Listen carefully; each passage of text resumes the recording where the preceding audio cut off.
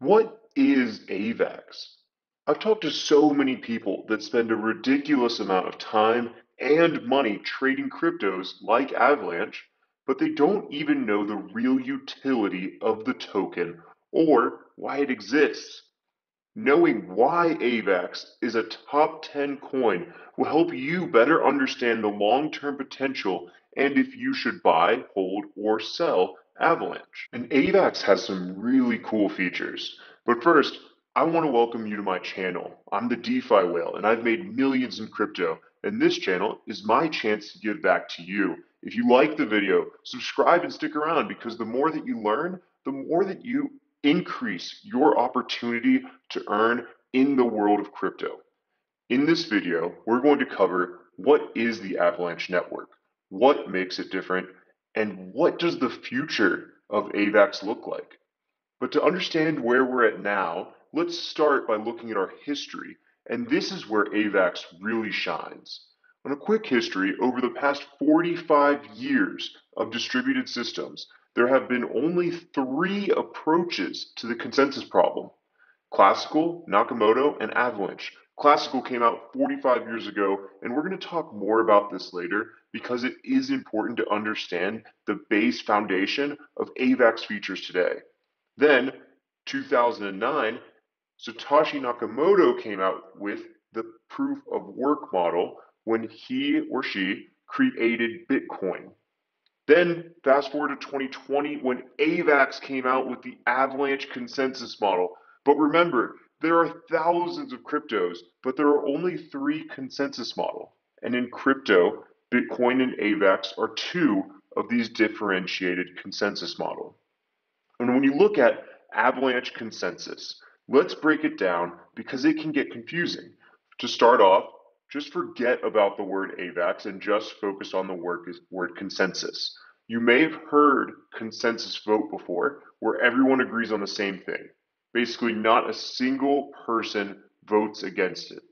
And in AVAX land, consensus means by which a series of independent voters, which are called validators, come to an agreement on a decision.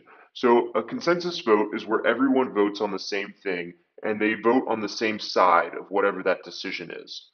And the process sounds pretty straightforward, right? You figure out if a piece of data is consistent with the rules of the AVAX system and whether the rest of the network agrees with their assessment. Avalanche facilitates this agreement that's made. And we're going to learn more about how Avalanche actually works. And to do that, let's first quickly cover classic protocols as well as how Bitcoin works. These will help us understand the fundamentals of Avalanche. So to start, let's talk about the classical protocol. Remember, this came out 45 years ago, and the classical protocols are known as practical Byzantine fault tolerance, or PBFT, and hot stuff are all based on all to all voting. What this means is the validator needs to hear from a huge set of nodes to come up with a decision. And these systems are super fast, but they don't scale well in the number of participants. Now listen to this. The most scalable classical model is one that I mentioned, hot stuff.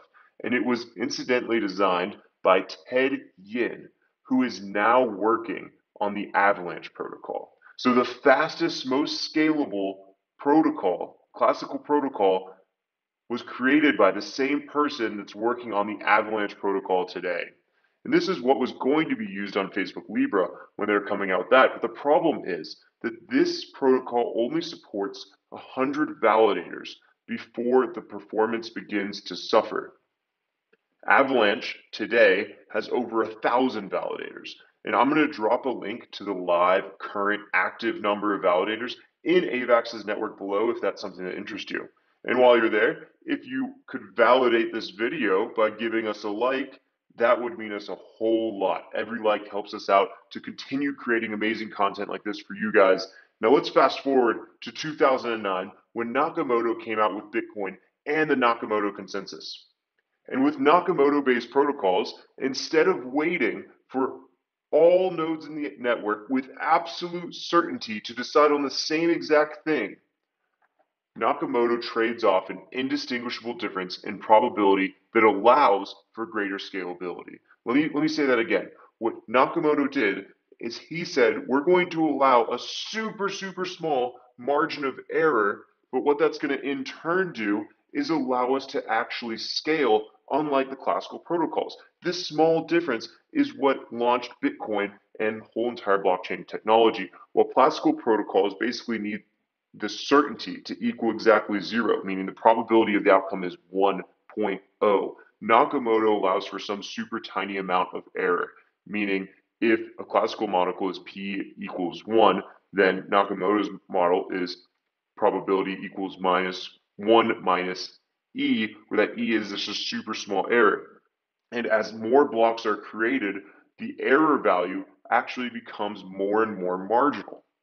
So you take this and you say, we have fixed classical consensus, right? Well, not exactly. This is a huge breakthrough. And when it happened in 2009, over a decade ago, this happened. I'm pretty sure VHS tapes were still used in 2009. This protocol is in the modern world has its disadvantages.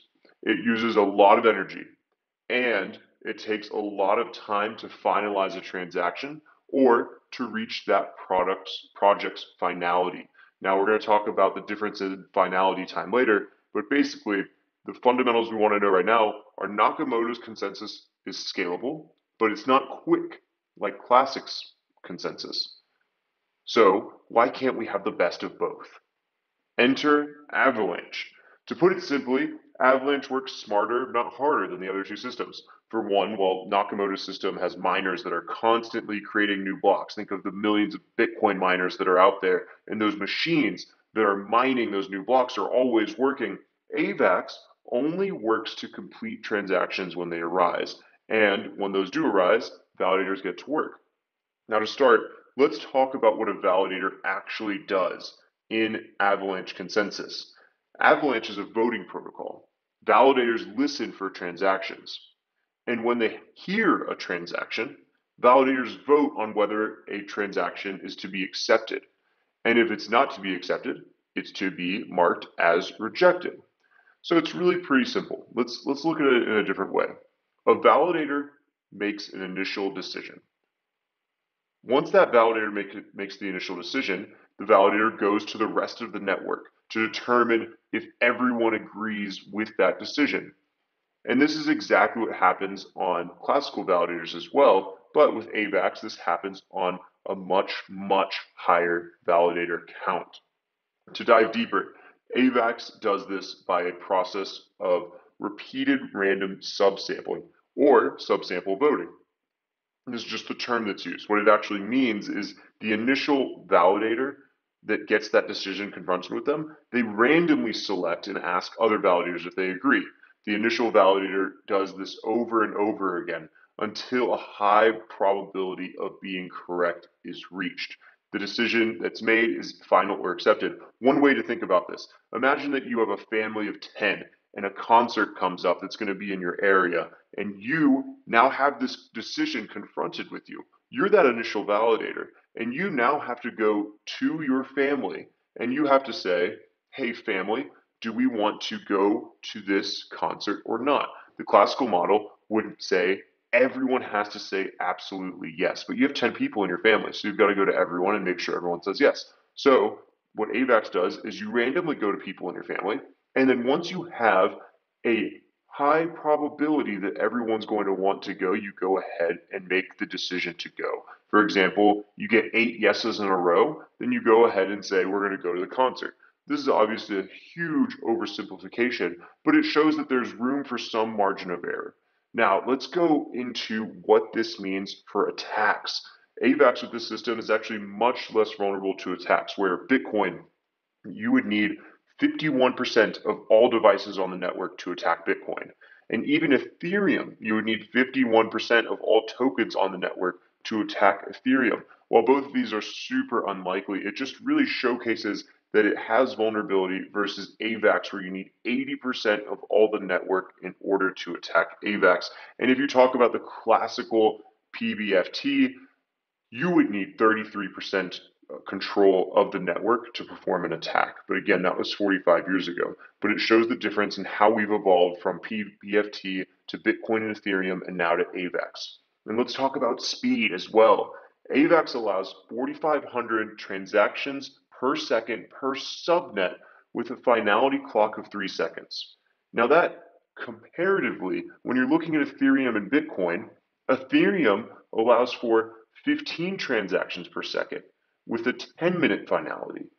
So that 15 transactions is hugely smaller than the 4,500 transactions that's allowed on AVAX with a much longer potential finality clock. And Bitcoin is even slower.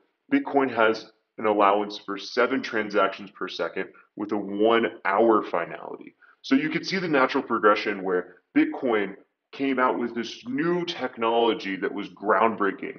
And then Ethereum built on top of it and said, we're going to do the same thing, but we're going to be done better. We're going to be able to do this at a much over double the transactions per second, and we're 6 times better finality clock.